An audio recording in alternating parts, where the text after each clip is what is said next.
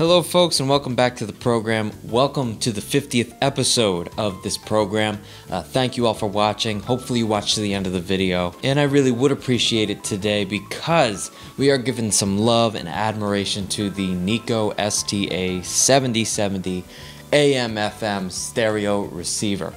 A constant staple and a good old friend that I've had since the beginning of this channel, 2020 of last year. I think I started in April, and these videos you guys seem to like the most. This episode, as well as every other episode, is sponsored and brought to you by Manza Illustrations. Manza Illustrations is my personal business where I bring you guys art in forms of commission pieces, gifts, my Etsy shop you can support. You can give food to these little doggies here by supporting Manza Illustrations. And all that good stuff keeps the lights on, keeps me having the time to do these episodes for you guys. So thank you for your support. manzaillustrations.com. The link's in the description, or just look me up. And with that out of the way, let's begin the Nikko STA-7070 receiver. Let's get the specifications for this little friend out of the way. At 43 watts per channel, it goes into 8 ohms stereo with a minimum of 4 ohms. The frequency response is 10 hertz to 50 hertz. Crisp, clear sound if you're driving the right speakers. If you're driving 4 ohms out of this with big speakers, you're gonna get a little more of a tinny sound right off the bat. We'll get into that, but I would suggest an 8 ohm speaker, and it originally came out in 1978. It was a response to things like the Pioneer SX-750 and other silver-faced receivers of the time. This was Tokyo, Japan's response, and Nikko is not a force to take lightly. It's a force to be reckoned with. People love Nikko, and when looking and researching stuff for this video, I see people online and forums asking about Nikko, giving love to Nikko, you know, appreciating Nikko and what it has to offer as far as the audio response in the audio realm. For people who love this stuff, love the vintage silver face receivers, they're still asking questions about it. And my review in form of an episode can maybe help you guys. This thing has been with me since the beginning, pretty much the beginning of my hi-fi journey. I had one of those big Sony tower things that had like a tape deck, CD, and the receiver stacked. One of those plastic bulky 90s units. Wasn't a fan, but it came with the turntable. The person was selling it, and so I just took them both just to hold me over until I could get myself one of these. And once I did, you never go back. I haven't had one problem with this thing. The LED lights shine bright at night. It gives that ethereal glow. And I am just enamored with it. I love the thing. In 1978, this originally retailed at $400. And the conversion rate has actually gone down in today's money. It's now available for somewhere around $300 to pick up one of these. $100 to $300 price range for one of these. I guess it's gone up. I got lucky when I got it because, you know, people say in my original video, my Hi-Fi Done Cheap video, if you haven't seen it, people are like, you know, a trade isn't free. A trade for me is you trade something of yours for an item that you need or want. Basically, no money exchanged, making it free. Some folks in the comments had a problem with me saying I got it free on a trade. Why that is, I'm not sure. When I've got albums and doubles of things that a person wanted, the previous owner of this wanted the pressings I had of certain albums, so I traded the albums for the receiver. No money exchanged, and in my mind that was free. I already had the other albums as doubles. No sweat off my nose, no harm, no foul. It was perfectly fine. And I am so grateful to that man. His name is Corey. He is great. I've reached out to him if I need something fixed in this, because I'm not technically savvy in that department. I can't open this thing up and try to fix it. I can only admire and enjoy it from afar, as I do in my listening sound space here. I can't fix the thing. So if there's something wrong with the Nikko STA-7070, I bring it to Corey. He can fix it right away, and I'll pay him then. for that. Say one of the LED lights is out on the tuner, he can fix it. The bonds that we make when in this kind of hobby, in this realm, and I'm happy for it. This big old solid state friend of mine is nothing to take lightly. It's heavy. It's a heavy piece. It's got real walnut wood on the sides and top to kind of cage it in. The knobs from left to right include a low to high boost factor, in which where you're listening, you can either boost the highs or silence the lows, or vice versa, bring up the lows and mute the highs a little bit, muffle them.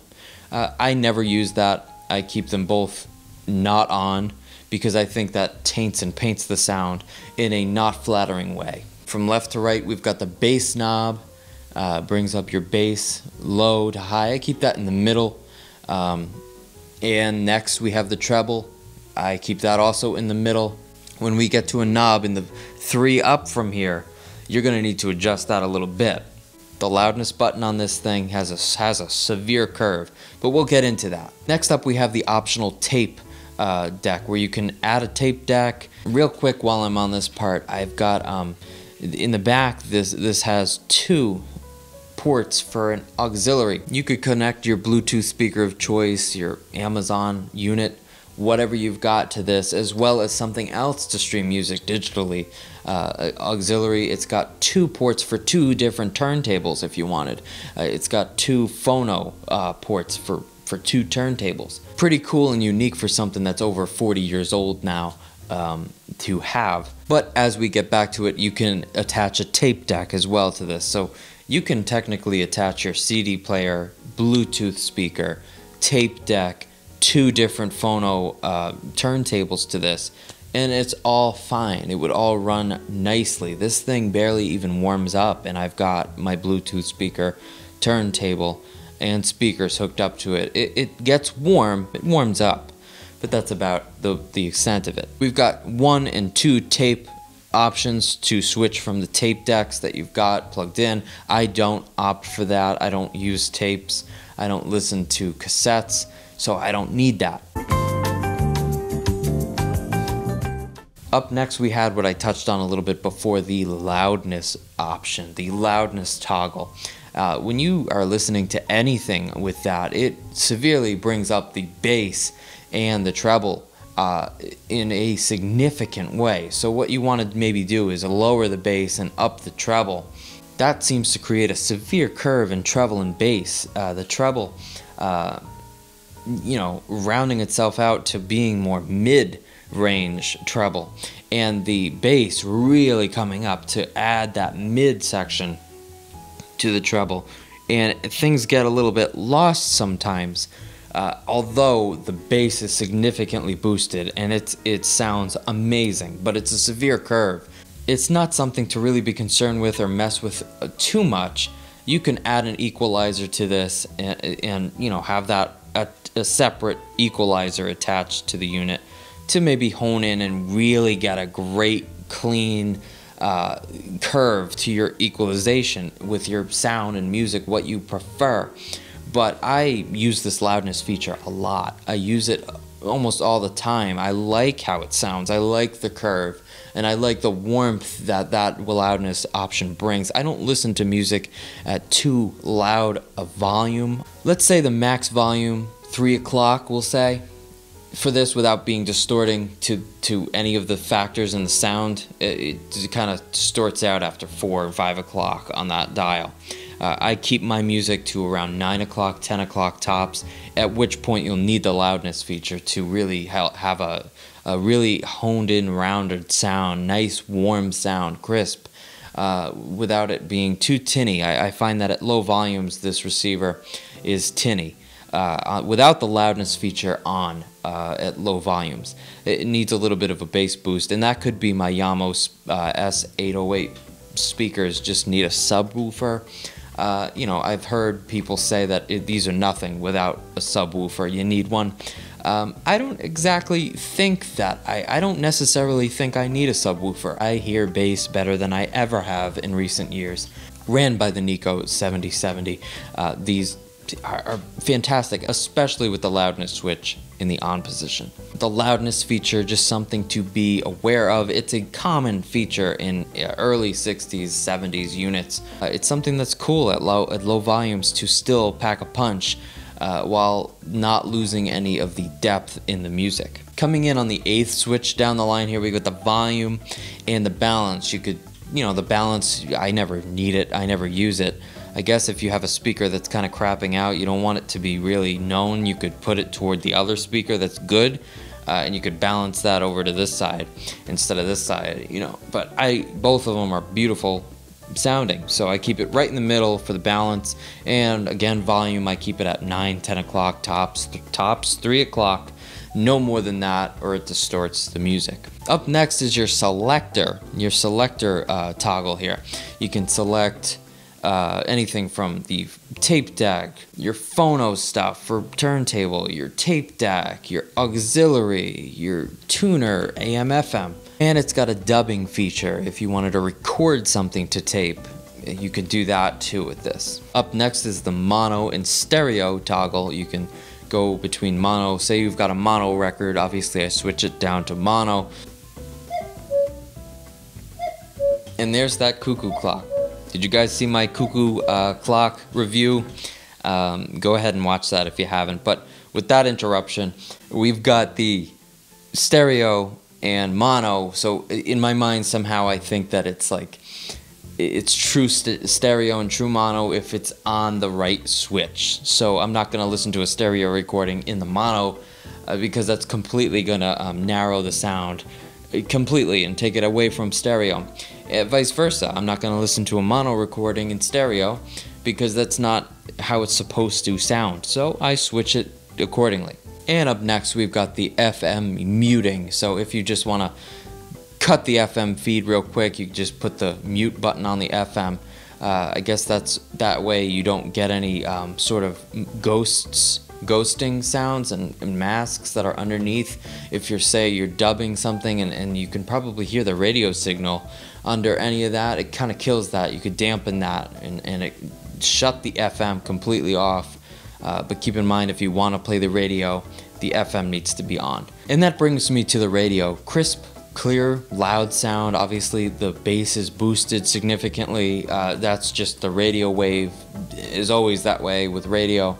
It sounds great. I don't know too much about AM FM stereo responses, but it comes in crisp, it comes in clear, and the knob to get down here, this knob right here, like moves like nothing else. That feels high end to kind of circle down the dial there to get to your favorite station. I love that. On the far left over here, what I'm going to talk about, I forgot to mention, we've got a headphone jack. If you want to listen to your hi-fi in headphones, you got to do so.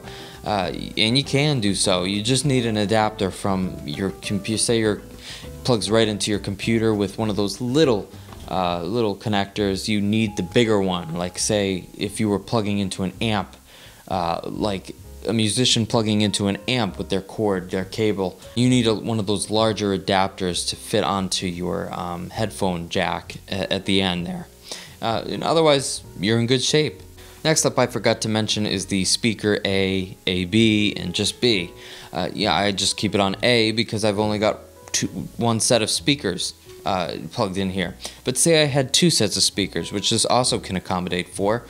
You have it on A and B. You can put it to A and B and say you just want a subwoofer plugged into this. You put it onto the B, and you've got A and B for the subwoofer and the main stereo speakers. Say you don't have a subwoofer, you just keep it on A, like I have. You're not missing anything as far as if you want a hi-fi sound, if you want something distinct and period correct in that retro kind of vibe and wrapped in a retro bow. This gives you everything that you need. You're not missing a thing. And I love that. I love that. This is specifically catered to me, and it fits right on this shelf in this unit I got from Target. And that too adds something else to it. It just elevates the look and the experience that I have enjoying the Nikko STA-7070. And although it is not a tube-based amp, it brings a certain warmth and clarity and crispness that I'm looking for. Sure, I can get a tube amplifier, phono preamp to add to this and to enhance the sound, bring a little more period correct warmth to the sound. But for now, I am more than happy with this solid state receiver. I highly recommend you seek out and get yourself one of those silver faces. They run pretty high. They're anywhere from 300 to 500 in good shape. If you can strike a deal like I did, more power to you. I wish you luck in finding your perfect vintage hi-fi gem. I want to thank you folks for watching to the end of the episode. With that out of the way, you could find me lounging to a melody. Take care, folks, and I'll see you in the next one. Bye.